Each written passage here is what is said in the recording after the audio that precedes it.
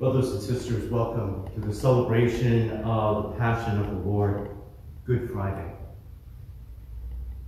We now pray. Remember your mercies, O Lord, and with your eternal protection, sanctify your servants, for whom Christ, your Son, by the shedding of his blood, established the paschal mystery, who lives and reigns forever and ever. Amen.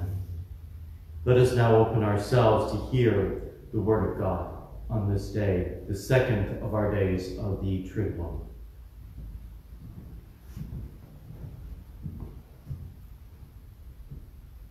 A reading from the book of the prophet Isaiah. See, my servant shall prosper. He shall be raised high and greatly exalted. Even as many were amazed at him, so marred was his look beyond human semblance, and his appearance beyond that of the sons of man. So shall he startle many nations. Because of him, kings shall stand speechless. For those who have not been told shall see. Those who have not heard shall ponder it. Who would believe what we have heard? To whom has the arm of the Lord been revealed? He grew up like a sapling before him, like a shoot from the parched earth. There was in him no stately bearing to make us look at him, nor appearance that would attract us to him. He was spurned and avoided by people, a man of suffering, accustomed to infirmity, one of those from whom people hid their faces, spurned, and we held him in no esteem. Yet it was our infirmities that he bore, our sufferings that he endured. While we thought of him as stricken, as one smitten by God and afflicted, but he was pierced for our offenses, crushed for our sins. Upon him was the chastisement that makes us whole. By his stripes we were healed. We had all gone astray like sheep, each following his own way. But the Lord laid upon him the guilt of us all. Though he was harshly treated, he submitted and opened not his mouth. Like a lamb led to the slaughter, or a sheep before the shearers, he was silent and opened not his mouth. Oppressed and condemned, he was taken away. And who would have thought any more of his destiny? When he was cut off from the land of the living and smitten for the sin of his people, a grave was assigned him among the wicked, in a burial place with evildoers, though he had done no wrong, nor spoken any falsehood. But the Lord was pleased to crush him in infirmity. If he gives his life as an offering for sin, he shall see his descendants in a long life, and the will of the Lord shall be accomplished through him. Because of his affliction he shall see the light in fullness of days.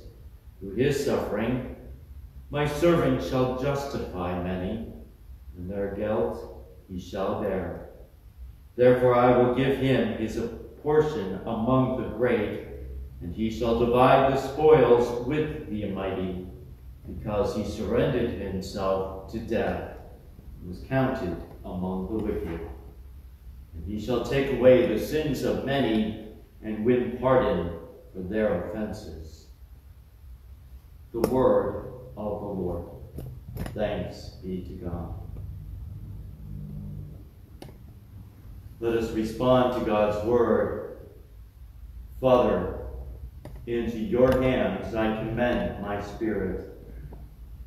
Father, into your hands I commend my spirit. In you, O Lord, I take refuge. Let me never be put to shame. In your justice, rescue me. Into your hands I commend my spirit. You will redeem me, O Lord. O faithful God. Father, into your hands I commend my spirit.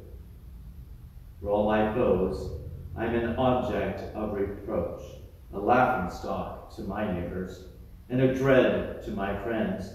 They who see me abroad flee from me. I am forgotten, like the unremembered death. I am like a dish that is broken. Father, into your hands I commend my spirit.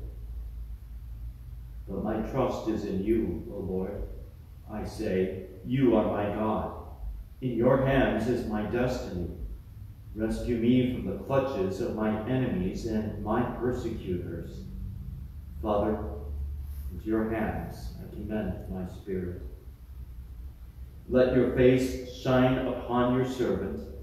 Save me in your kindness. Take courage and be stout-hearted, all you who hope in the Lord. Father, into your hands I commend my spirit. A reading from the letter to the Hebrews. Brothers and sisters, since we have a great high priest who has passed through the heavens, Jesus, the Son of God, let us hold fast to our confession. For we do not have a high priest who is unable to sympathize with our weaknesses, but one who has similarly been tested in every way, yet without sin. So let us confidently approach the throne of grace to receive mercy and to find grace for timely help. In the days when Christ was in the flesh, he offered prayers and supplications with loud voices and cries and tears to the one who was able to save him from death, and he has heard because of his reverence. Son though he was, he learned obedience from what he suffered, and when he was made perfect, he became the source of eternal salvation for all who obey him. The word of the Lord. Thanks be to God.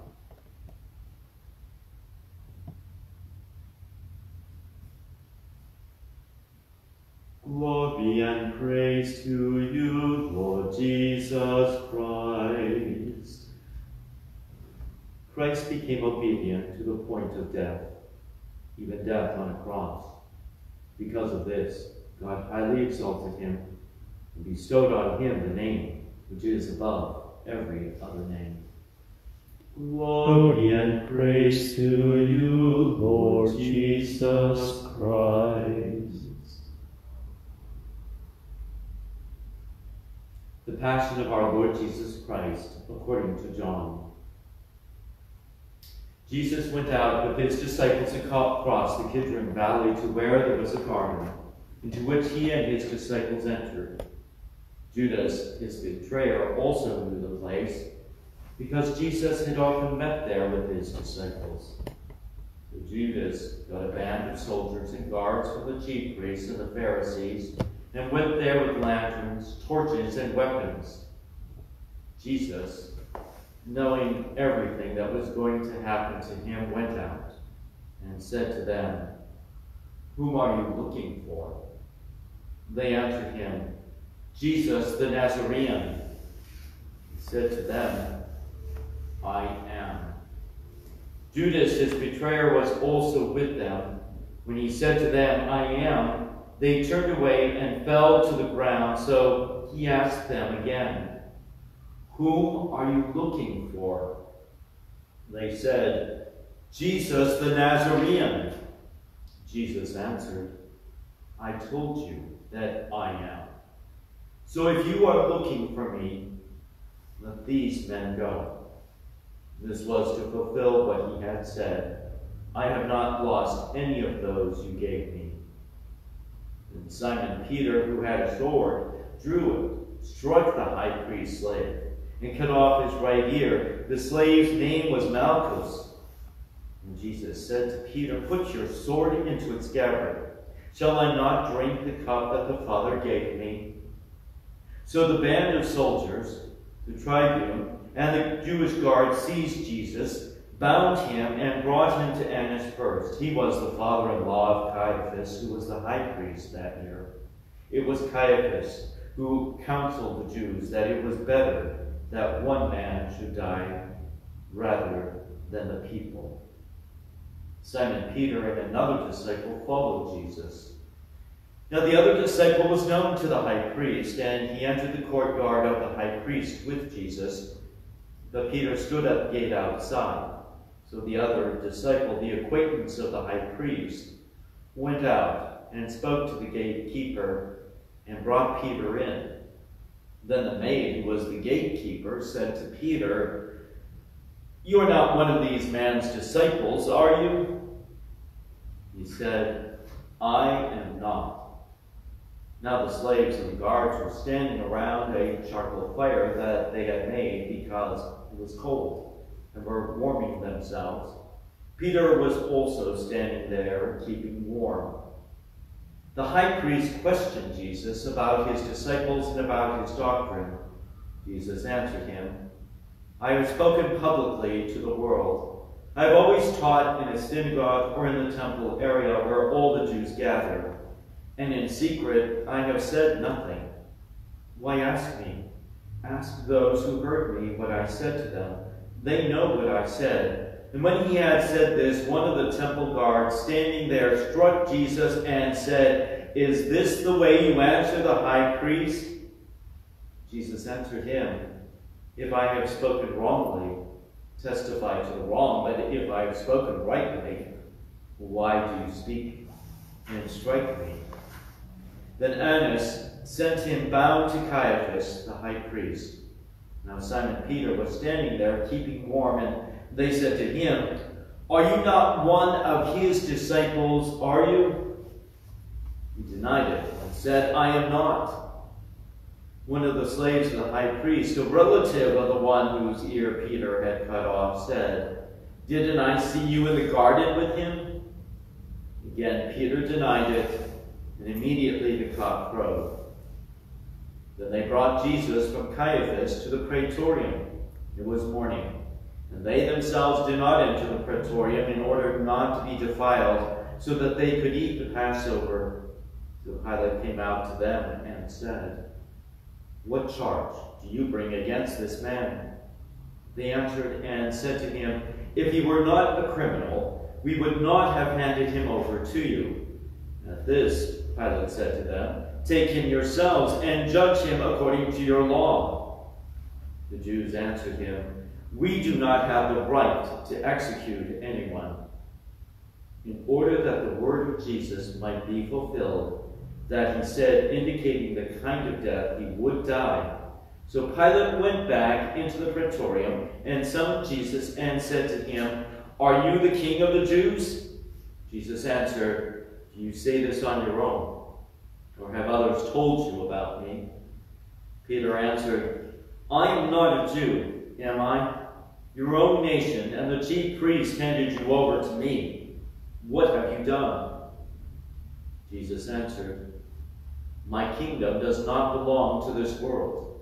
If my kingdom did belong to this world, my attendants would be fighting to keep me from being handed over to the Jews. But as it is, my kingdom is not here." So Pilate said to him, "Then you are a king." Jesus answered, "You say I am a king. For this I was born, and for this I came into the world, to testify to the truth. Everyone who belongs to the truth listens to my voice." Pilate said to him, "What is truth?" When he had said this, he went out to the Jews and said to them, "I find no guilt in him, but you have a custom that I release one prisoner to you at Passover. Do you want me to release to you the king of the Jews?" They cried out again, "Not this one, but Barabbas." Now Barabbas was a revolutionary. Then Pilate took Jesus and had him scourged. And the soldiers wove a crown out of thorns and placed it on his head and clothed him in a purple cloak. And they came to him and said, "Hail, King of the Jews!" And they struck him repeatedly. Once more Pilate went out and said to them, "Look, I am bringing him out to you, so that you may know that I find no guilt in him." So Jesus came out wearing the crown of thorns and the purple cloak, and he said to them, "Behold the man!" When the chief priests and the guards saw him, they cried out, "Crucify him! Crucify him!" And Peter said to them, "Take him yourselves and crucify him. I find no guilt in him." The Jews answered, "We have a law, and according to that law he ought to die because he made himself the Son of God." Now when Pilate heard this statement, he became even more afraid and went back into the praetorium and said to Jesus, "Where are you from?" Jesus did not answer him. So Pilate said to him, "Do you not speak to me? Do you not know that I have the power to release you and I have the power to crucify you?" Jesus answered him, "You would have no power over me if it had not been given to you from above. For this reason, the one who handed me over to you has the greater sin."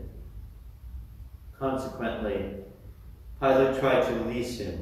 But the Jews cried out, "If you release him, you are not a friend of Caesar. Everyone who makes himself a king opposes Caesar." And when Pilate heard these words, he brought Jesus out and seated him on the judge's bench in the place called Stove Pavement, in Hebrew, Gabbatha. It was preparation day for Passover, and it was about noon, and he said to the Jews, "Behold your king." They cried out, "Take him away! Take him away! Crucify him!" And Pilate said to them, "Shall I crucify your king?" The chief priests answered, "We have no king but Caesar." Then he handed him over to them to be crucified. So they took Jesus, and carrying the cross himself, he went out to what is called the place of the skull, in Hebrew, Golgotha. There they crucified him, and with him two others, one on either side, with Jesus in the middle. Pilate also had an inscription written and put on the cross. It read, "Jesus the Nazarene, the King of the Jews." Now many of the Jews read this inscription, because the place where Jesus was crucified was near the city, and it was written in Hebrew, Latin, and Greek. So the chief priests of the Jews said to Pilate, "Do not write the King of the Jews, but that he said, 'I am the King of the Jews.'" And Pilate answered, "What I have written, I have written."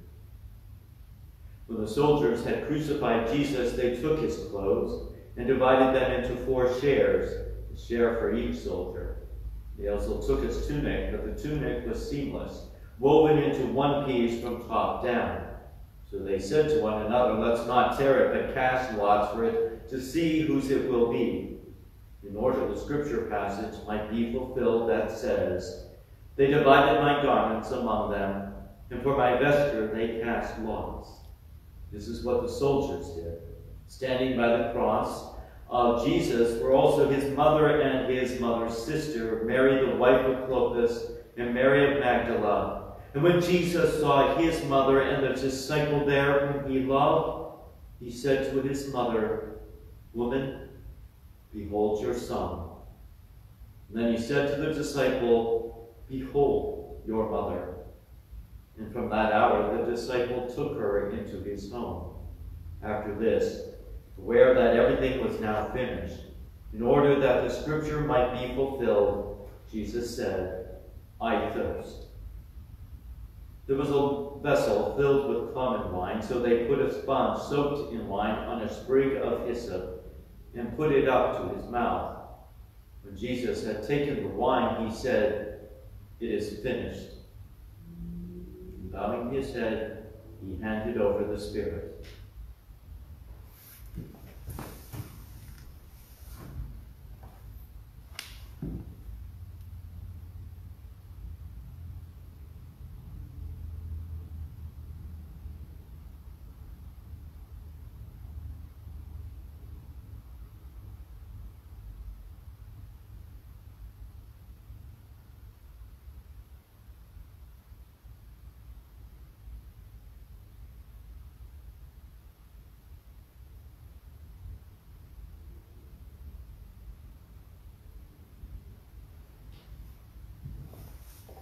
Now, since it was Preparation Day, in order that the bodies might not remain on the cross on the Sabbath, for the Sabbath day of that week was a solemn one, the Jews asked Pilate that their legs be broken and that they be taken down.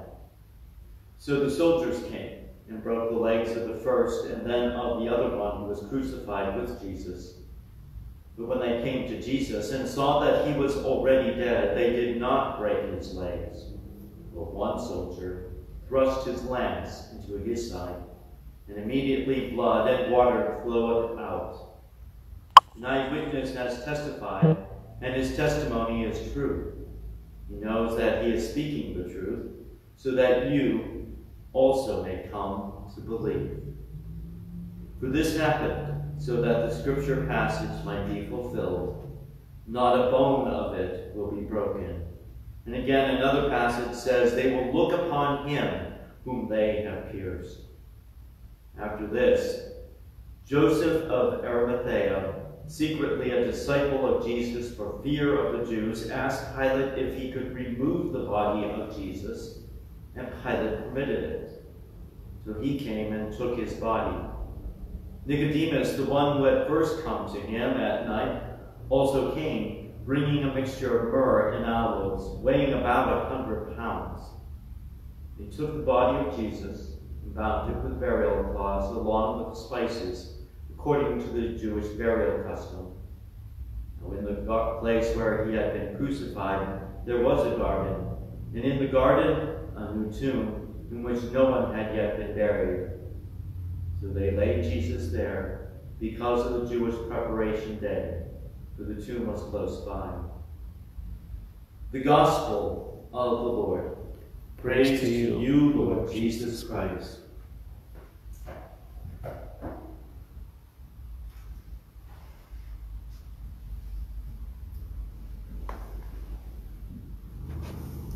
Now, each year we do come to this part of the Triduum celebration in order, really, that we might encounter the God who is not really removed from our own experiences, who can appreciate our difficulties, our struggles, and our troubles. At no other time in our memories has a pandemic called us now to know Christ's suffering and death, and encounter a God who actually suffered intensely, and who continues to suffer many of the same things that we suffer today, so that we will be held by his compassion, that we will understand his empathy, even of those who placed his Son there.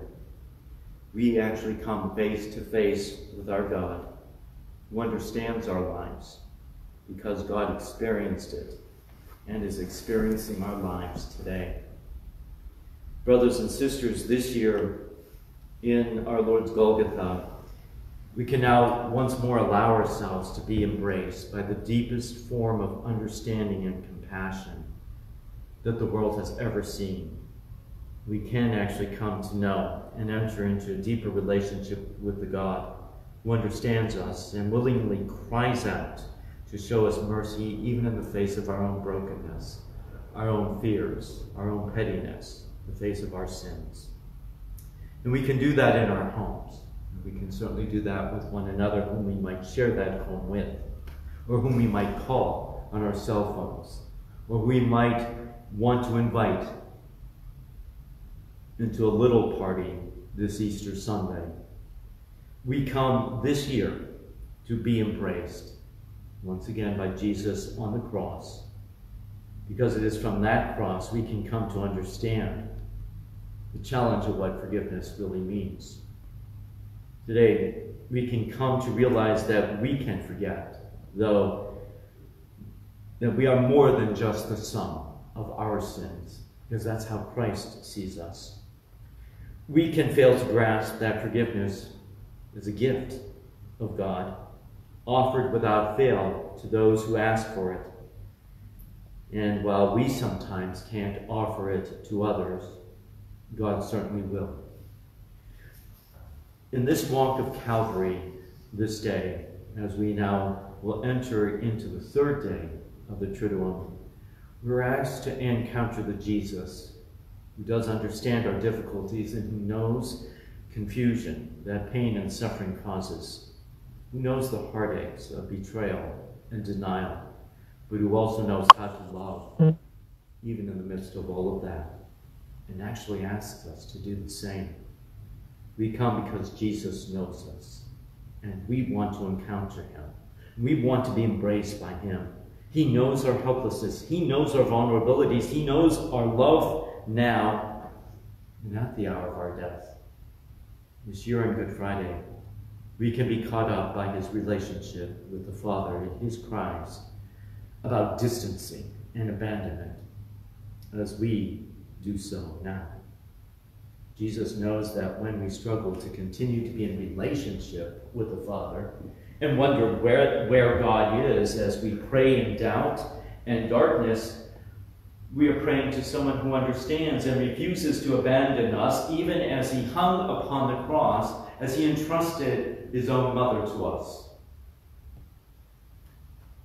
This year, we walk his walk of Calvary to experience the God who does free us, who loves us into healing and wholeness from that cross.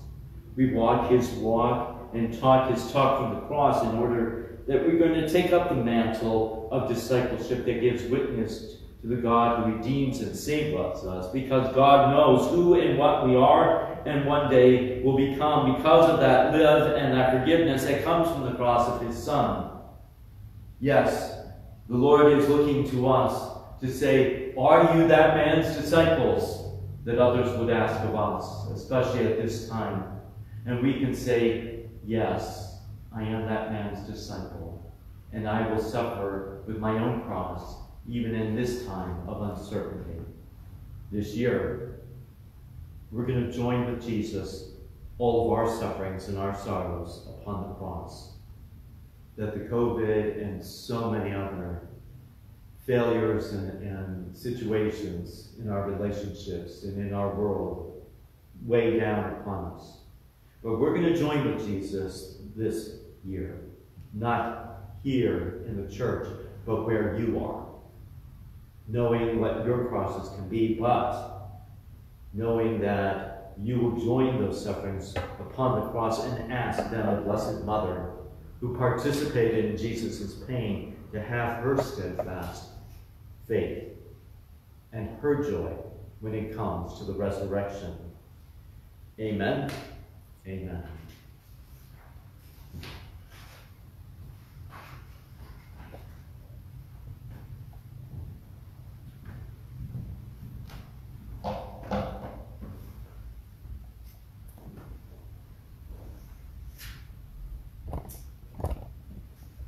Brothers and sisters, it is at this time that we begin to pray for all the necessary needs within our church, our world, and among the many different peoples who are crying out that the Lord hear them and answer them. So let us pray, dearly beloved, for the Holy Church of God. Let our God and Lord be pleased to give her peace, to guard her and to unite her throughout the whole world, and grant that, leading our life in tranquility and quiet, we may glorify God, the Father Almighty.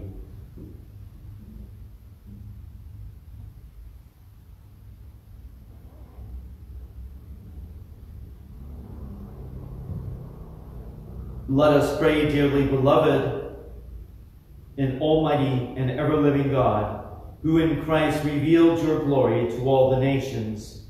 Watch over the works of your mercy, that your church, spread throughout all the world, may persevere with steadfast faith in confessing your name through Christ our Lord. Amen. Let us pray also for Most Holy Father, Pope Francis I, that our God and Lord, who chose him for the order of bishops, may keep him safe and unharmed for the Lord's holy church to govern the holy people of God.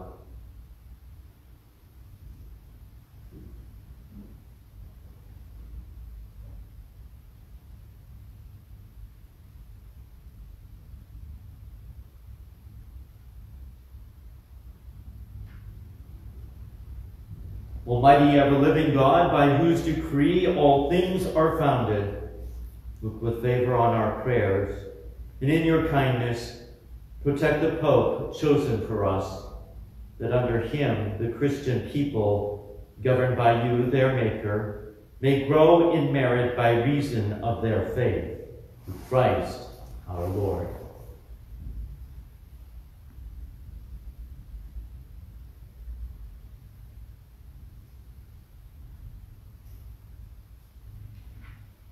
Let us pray also for our Bishop Peter, for all bishops, priests, and deacons of the Church, and for the whole of the faithful people.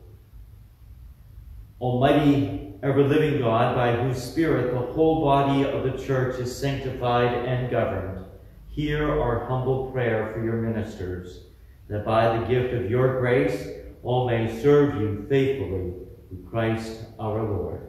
Amen. Let us pray also for our catechumens and candidates, that our God and Lord may open wide the ears of their innermost hearts and unlock the gates of his mercy, that having received forgiveness of all their sins through the waters of rebirth, they too may be one with Christ Jesus our Lord.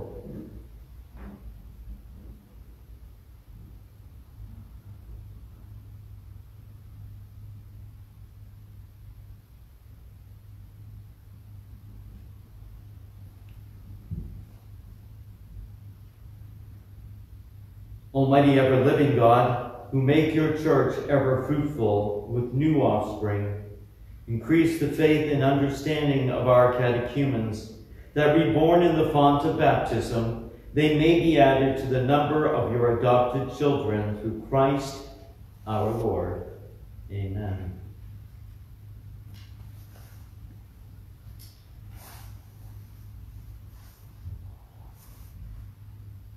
Let us pray also for our brothers and sisters who believe in Christ, that our God and Lord may be pleased, as they live the truth, to gather them together and keep them in his one church.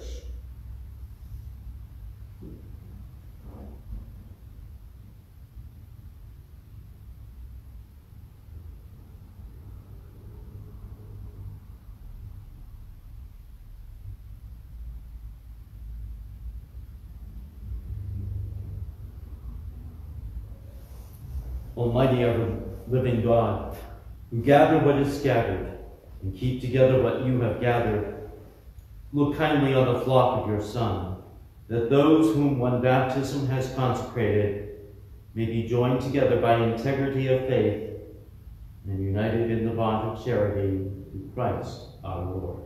Amen. For the Jewish people, let us pray also for the Jewish people to whom the Lord our God spoke first, that he may grant them to advance in love of his name and in faithfulness to his covenant.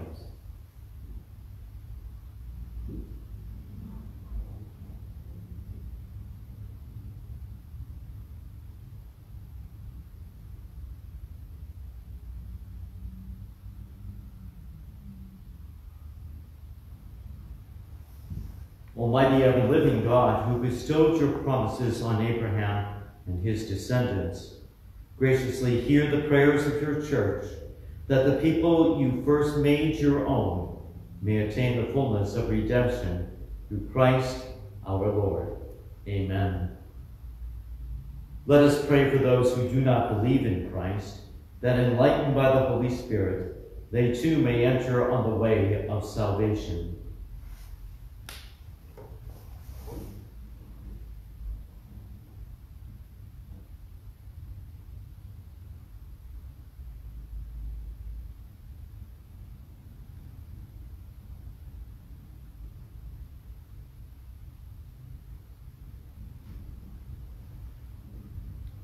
Almighty ever-living God, grant to those who do not confess Christ, that by walking before you with a sincere heart, they may find the truth, and that we ourselves, being constant in mutual love and striving to understand more fully the mystery of your life, may be made more perfect witnesses to your love in the world, through Christ our Lord. Let us pray also, brothers and sisters, for those who do not acknowledge God, that following what is right with sincerity of heart, they may find the way to God himself.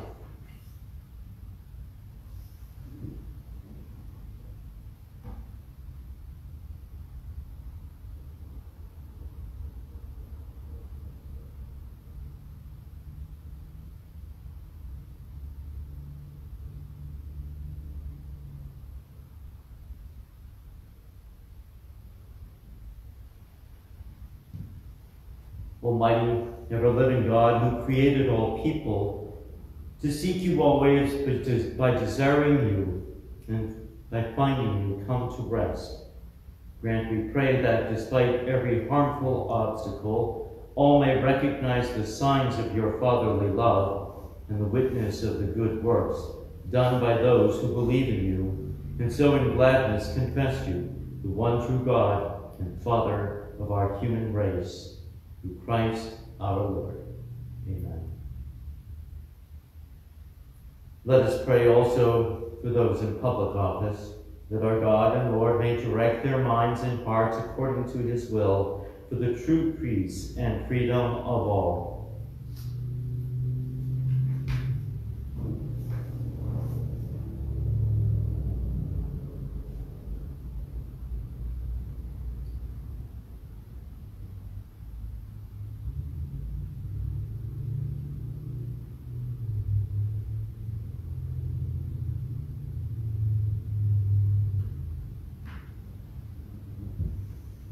Almighty, ever-living God, in whose hand lies every human heart and the rights of peoples, look with favor, we pray, on those who govern with authority over us, that throughout the whole world the prosperity of peoples, the assurance of peace, and freedom of religion may through your gift be made secure, through Christ our Lord.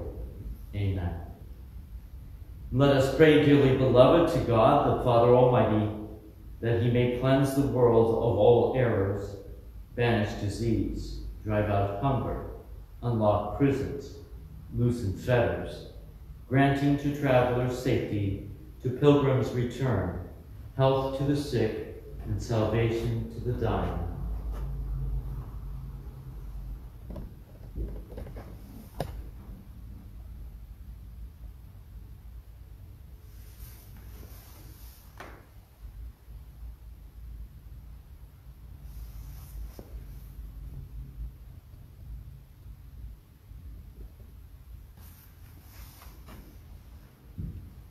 Almighty, ever-living God, comfort of mourners, strength of all who toil, may the prayers of those who cry out in any tribulation come before you, that all may rejoice, because in their hour of need your mercy was at hand, through Christ our Lord. Amen. And this year we've been invited to add 2 more prayers to our time. For those who are stricken ill by the coronavirus. Let us pray also, dear friends, to our Almighty Father, for those who are stricken ill by the coronavirus, that he may wipe the face of the earth from disease, give hope to the sick, comfort to families, and strengthen doctors and nurses with courage.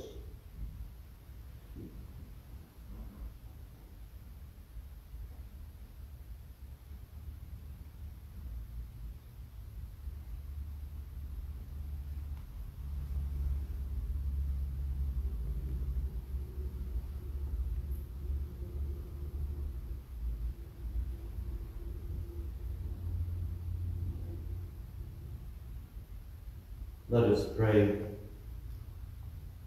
Almighty God, creator of all that is good, you sent your Son as the divine physician. Cast out disease and the current attack against us. All comfort those who suffer and bring close to yourself all who are in danger of death. Through Christ our Lord. Amen. And for those who have died as a result of infection, let us pray, dearly beloved, for all those who have died as a result of infection, that God may look may not look upon the sins of the departed, but see in their sufferings the face of his own suffering Son, and have mercy on their souls.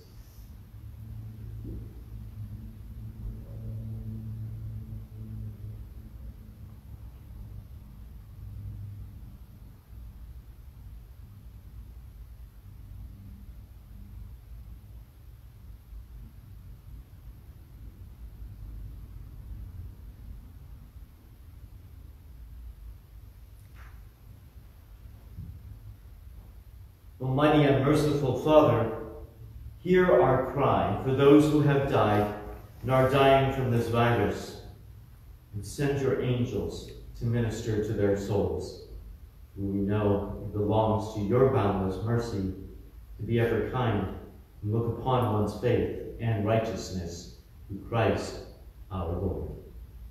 Amen. Brothers and sisters, in our third part of our celebration this afternoon, we do what has always been known to us, called the adoration of the Holy Cross.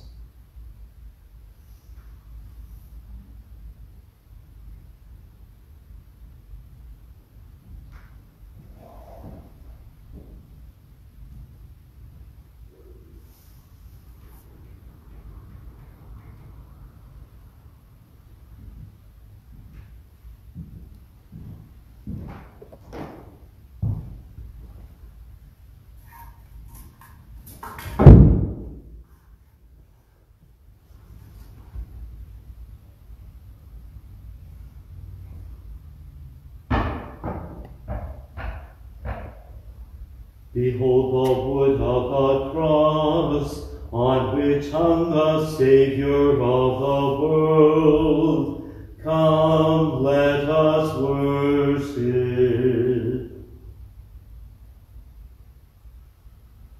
Behold the wood of the cross, on which hung the Savior of the world. Come, let us worship.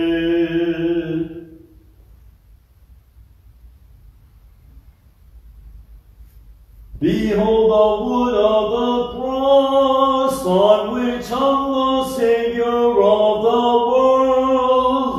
Come, let us worship.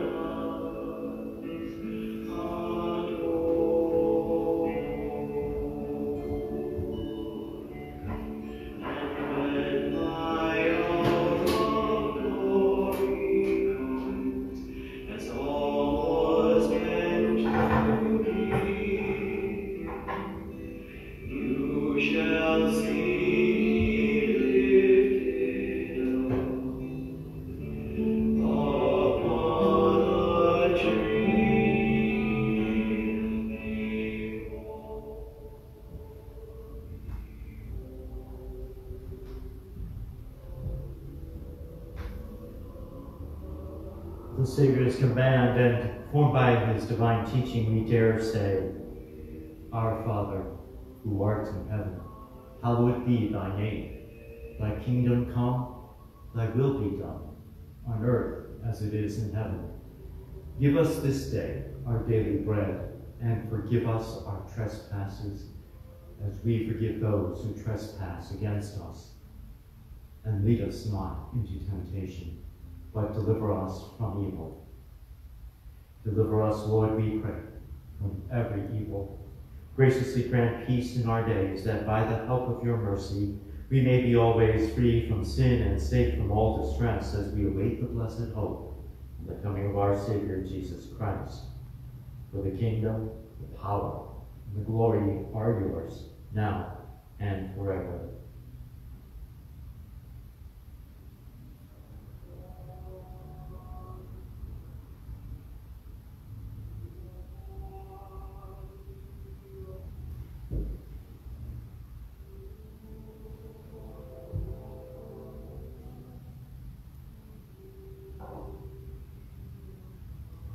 Behold the Lamb of God. Behold him who takes away the sins of the world. Blessed are those called to the supper of the Lamb. Lord, I am not worthy that you should enter under my roof, but only say the word, and my soul shall be healed.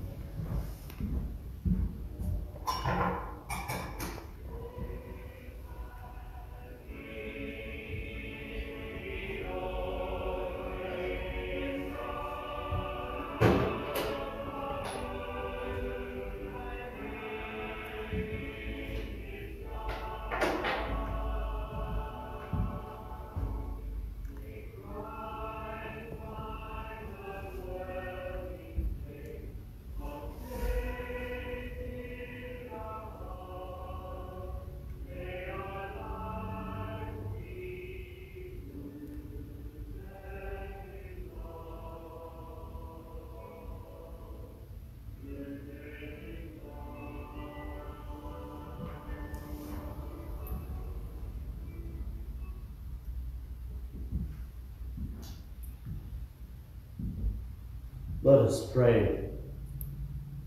Almighty, ever-living God, who have restored us to life by the blessed death and resurrection of your Christ,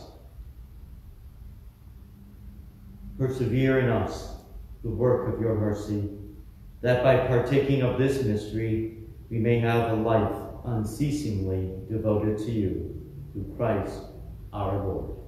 Amen. The Lord be with you.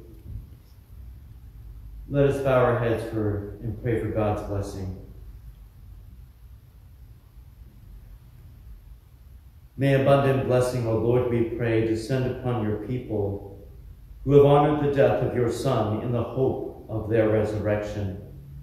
May pardon come, comfort be given, holy faith increase, and everlasting redemption be made secure through Christ our Lord. Amen.